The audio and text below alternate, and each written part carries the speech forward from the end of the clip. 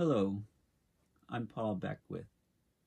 One of the biggest questions that we'd like to answer in abrupt climate change is when certain tipping points will occur. And specifically in this video, I'm going to talk about computer modeling, the latest state-of-the-art computer simulations that try to determine when we'll have what I call the first blue ocean event. So blue ocean event, I coined that term many years ago as basically being when there's no sea ice in the Arctic for the first time. And in other words, practically no sea ice, which is less than 1 million square kilometers. Now, a lot of people in the scientific community, in fact, the consensus believes that or thinks that the last remaining sea ice in the Arctic will be around the coastlines. It'll be ice that's almost like fast ice, which is frozen to the coastlines, but the latitude is fairly low on the coastlines of the Arctic Ocean compared to 90 degrees north, compared to the North Pole. So based on the behavior of the sea ice recently, I think that the last remaining sea ice will be circling the North Pole, at the highest latitude, getting the least amount of solar insolation, et cetera, et cetera. So the question is when will we reach that state? So the CMIP6 project, the Coupled Model Intercomparison Project, the latest state-of-the-art climate models, and I discussed them recently in terms of their what they could tell us about drought around the world. So now I'm going to talk about what they say about Arctic sea ice loss. And basically the gist is the vast majority of these models shows that there'll be no Arctic sea ice in the summer before 2050. But, how much before? And one of the things is there's a lot. You can think of the fluctuation of the sea ice as you go down. You can linearize it, take an average, look at the trend, and so that's a deterministic aspect of it. But there's internal variability in the climate system due to chaos. So there is fluctuations that occur, and we can get a handle on how big those are very well from the models. So the best sort of number is about 1 million square kilometers. So there can be, the trend line that we can determine might be 2 million square kilometers, but if the internal variability happens to drop it another 1, then we reach our blue ocean event. So there's going to be a time spread when we would expect this to happen. So let's have a look at what the models show. Okay, so this is a fairly recent paper, that came out, the last month or two, called Arctic Sea Ice in CMIP6. So they look at CMIP6 simulations of Arctic sea ice area and volume. And the models showed a wide spread of mean Arctic sea ice area, but, they basically captured the observations within the ensemble spread. Some models were much better than others, so those models could be selected out to then give you predictions as to what's happening in the future. And the models also give you a decent estimate of the sensitivity of September Arctic sea ice area to a given amount of anthropogenic CO2 emissions, to cumulative CO2 emissions, and to a given amount of global warming, so global mean surface temperature, for example. Now, the models still fail in some aspects. In other words, if a particular model gives you a good global mean surface temperature, then the sea ice area, it would expect that there's more sea ice area than what we would actually measure, what the observations show. And if we get the sea ice area correct, it shows that the mean temperature should be much, much higher. So the sensitivity is not quite right, but the models do generally show the Arctic Ocean will become practically sea ice free. In other words, the sea ice area less than 1 million square kilometers in September for the first time before the year 2050. And that's in all of the 4 emission scenarios. Now, the emission scenarios designations has changed. They're slightly different from the RCP, Representative Concentration Pathway, scenarios that are used in the IPCC reports. Okay, so let's have a look at the data. Okay, so looking at the figures, okay, so this is basically the, this is basically what we have. Let me try to just center it here. Okay, cutting off the bottom. Okay, so what we have here is, this is March.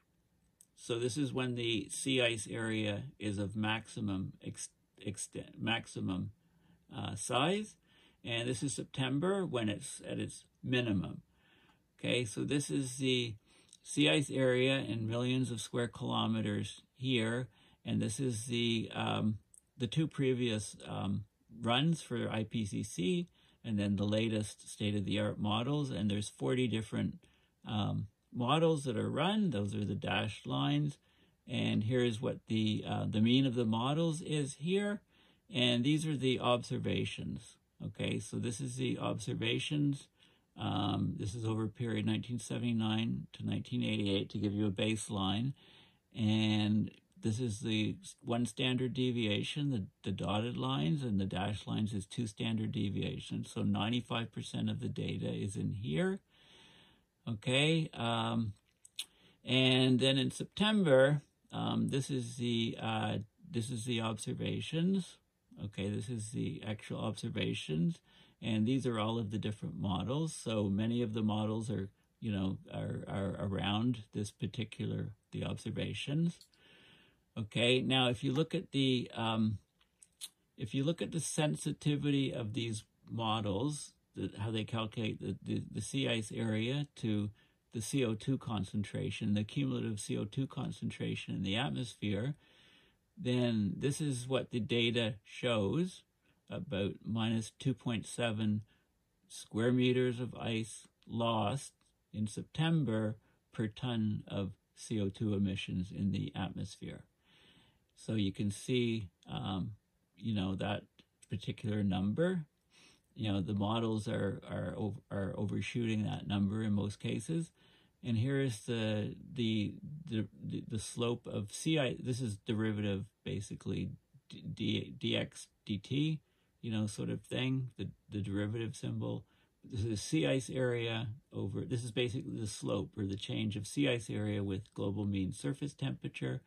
And what you can see is you lose about 4 million square kilometers of sea ice in September per degree Celsius rise in global mean surface temperature. So this is the data, and here's what the models are showing. So some of the models are capturing it, but not a lot are missing it. This is the sea ice volume in terms of thousands of cubic kilometers, and we just have it for CMIP5 and CMIP6. And you can see that you can compare the different models, etc., etc.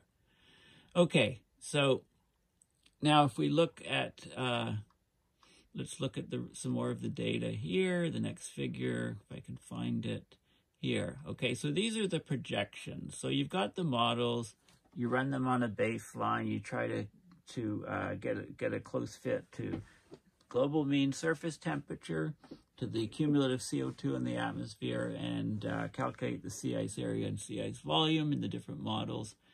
And then you use them for projections. So this is the historical data, is the black line. This is sea ice area plotted versus cumulative CO2 emissions here. And with surface temperature change, global mean surface temperature change here, and then by year. Now most papers and people plot by year. Okay, so these are the different historical, and these are the high emission scenario, lower emission scenarios. Okay, so what you can see is you can see how in March, this is in March, when the sea ice is maximum, there's a significant drop, but it's expecting, the models are expecting that there's still some ice up there in March, you know, as you go forward in time. September, the minimum, it shows these curves here with strong drops, so you can figure out the total cumulative CO2 emissions in gigatons, where the sea ice goes to 0. The ice area, this is 1 million square kilometers, so less, so that's counted as, you know, practically ice-free. And you can see, you know, what temperature change is required. So, you know, just from under 2 to slightly above 2. And this is the year. So, you know, by about 2050, you know, there's significant chance, you know, many of the models show complete loss of Arctic sea ice. And if you look at the, you know, here's another view of the models, looking at the, you know, this is all the models being run, all 40, and then selected models. Okay, those selected models, they fit well with the observations as to what has happened so far. So some of the models, you know, don't get that right, so they're left out. And this is the low to high emission scenarios. This is the highest, the 5 to 8.5, SSP 5 to 8.5. Okay, and you can see what's expected in terms of cumulative emissions. And this is the surface temperature changes for those given emissions. And you can see a range here. You know, this is 1.3 to almost 3 degrees or so. And then from then you can get the year you would expect sea ice area to disappear, or to be under the 1 million square kilometers for the first time. And you know, there's not so much difference here between the different emission scenarios. If you take this one, the red one, this is 2020. Well, the sea ice is still around, okay? But, you know, the highest zone here, if you like, for this model would be about 2025 maybe to 2040. So, you know, the next, you know, the next decade or two. Okay. Okay, so that's what we would expect. Now, these the models show a large spread for when the sea ice area is expected to drop below 1 million square kilometers. But most models, they show, you know, sea ice free in September before the year 2050. At future anthropogenic CO2 emissions of less than 1,000 gigatons per CO2. Okay, and where do those numbers come from? I can go up here. Okay, so there was a paper, and I'll talk about this paper in a future video, Knotts and Strove, 2018. They came up with a number. They thought there could be, from their observations, not models, they came up with 800 plus or minus 300 gigatons required in order to get no sea ice. Now, this would be a range of from 500 to 1,100.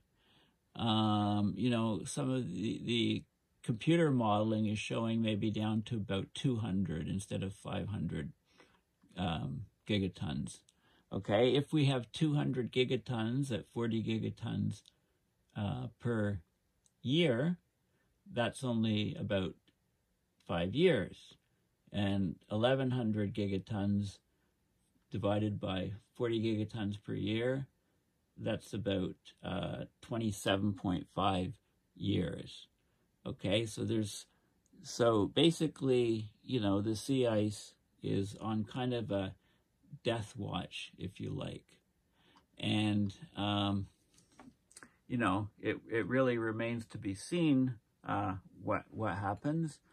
There are some negative feedbacks, which I'll talk about in the next video, that have kept the ice there longer than some of us have expected.